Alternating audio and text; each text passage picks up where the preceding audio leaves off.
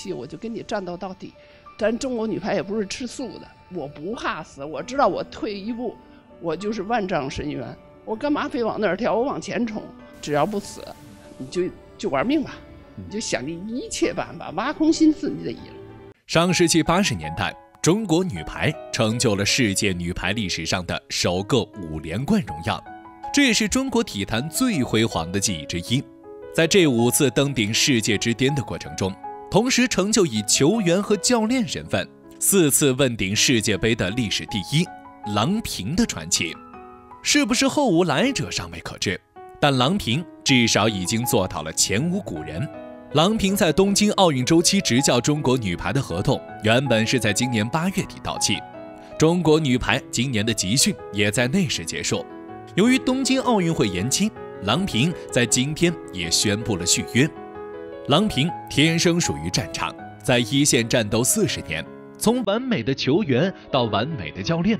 人生以赛时划分记忆，以战役标记。郎平受到长达30年的推崇，并非因为他战无不胜，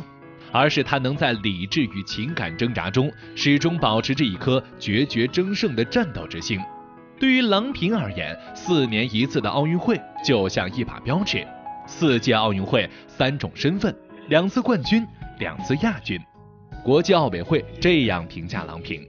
在中国体育史上，几乎从来没有一个人能连续30年受万众顶礼的膜拜，只有郎平做到了。然而明年郎平的合同就要到期了，很多人都在等待这个时机。美国和日本也是纷纷找过郎平进行协谈，美国更是放出了消息，愿意给出1000万的年薪，就是为了让郎平去美国执教。早在半年前，郎平接受媒体采访就说过，他将于东京奥运会之后隐退，而且这个想法很坚定，不会继续执教，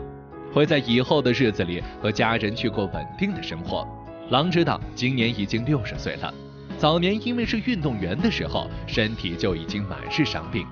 而且这几年在队伍里执教，郎平经常会亲自上场进行示范。每次示范之后，都能看到郎指导扶着桌子或者墙休息。郎平前段时间接受过2次髋关节置换的手术，虽然当时手术比较成功，但是从采访当中来看，郎平在走路时依旧有些一瘸一拐，而这样的情况也让很多球迷心疼不已。而郎指导乐观地表示，伤病是每个运动员都会出现的，大家都在努力坚持，没有任何的问题。郎指导的回答看着轻松，也是面带笑容，但是我们能从这一段对话中感受到他的心酸，感受到运动员的不易。如果今年不是因为疫情，郎指导这个时候可能已经结束了教练生涯。东京奥运会的延期可能会给中国女排的卫冕带来变数。本来东京奥运会就是郎平带着中国女排的最后一舞，可是随着延期，东京奥运会可能会是郎指导最后的遗憾。毕竟郎指导的合约只到今年。在昨天，中国排协传来了好消息，中国女排主教练郎平完成了续约手续，将继续带队到东京奥运会结束。因为疫情，东京奥运会如何举办还是一个变数。郎平表示，目前的工作是专心带好队伍，但是在明年东京奥运会后，自己将肯定退出一线教练岗位。如果说朱婷是中国女排在场上的定海神针，那么郎平就是中国女排在场边的顶梁柱。这也是为何中国女排能够多次在逆境当中绝地反击的原因之一。郎平执教到现在，坚持的最大原因就是爱国精神。那些光辉的景仰背后，必然饱含非常人所能忍的坚毅和拼命。因为郎平骨子里那股不服输的劲儿和意志力，让他在运动员的时候就脱颖而出，甚至还有着铁榔头、朝阳大炮这样的名号。以他为主力的中国女排，在一次次的世界大赛中实现了5连冠的壮举，在国外闯出一片天地的他，只因为一句话“祖国需要你”，毅然决然地拉起了低谷时期的中国女排，放弃多年打拼的事业，与最爱的女儿分隔千里，带着一张离婚证孤身回归祖国。崛起之后，他功成身退，在无数网络攻击之后，仍然不计前嫌，放弃了美国400万年薪，顶着网络暴力的压力回国执教，为中国夺冠是他的梦想，也是他父亲郎家驹的梦想。2014年，82岁的郎父突发脑梗塞，在医院昏迷3天3夜，生命垂危。当郎平走进病房的时候，郎父靠在床头，手里挥舞一面小国旗，聚精会神地看着自己5连冠时的录像。看到郎平回来，就劝郎平赶快回去，国事大于天，这一别就是永别。9月10日清晨，郎父安详离世，弥留之际只留下了一句话，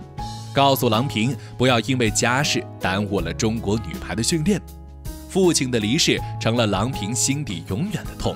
自古忠孝难两全，郎平把对父亲的爱与思念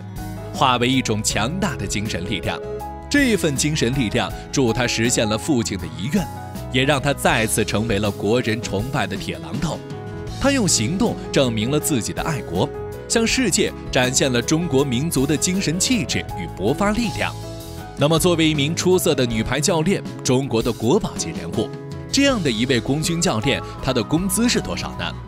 当初郎平为了筹钱治疗自己的伤病，才接受美国邀请的。据说当时郎平在国外治疗，但是当他回国报销医药费的时候，被告知自己出国治疗是个人行为，国家相关机构不予报销。无法承担医药费的郎平只好去美国执教，赚钱偿还自己的医药费。那么如今在中国执教女排的郎平，薪资是多少呢？据说在2014年的时候，郎平的月薪是6000元。按理说，一个国家教练6000元的月薪实在是太少了。在郎平的带领下，中国女排也回到了巅峰。郎平培养出来的朱婷1年的年薪就有将近2000万，而作为朱婷的主教练郎平，他1年的工资也就仅仅有200万。郎平还是可以通过上节目、接广告等途径赚钱，但是作为国家队教练，郎平工作还是十分繁重的，很少上节目或者做代言。而且郎平作为一名出色的排球教练，早已对薪金不看重的。现在的他更多的是想要帮助女排夺冠，让中国女排留下辉煌的历史。也正是由于他悉心的指导，中国女排才如愿回到巅峰。对于郎平来说，明年的东京奥运会是他在女排一线为中国女排的最后一搏。我们终究会向郎指导挥手告别，但他留给中国女排的点滴会一直传承下去。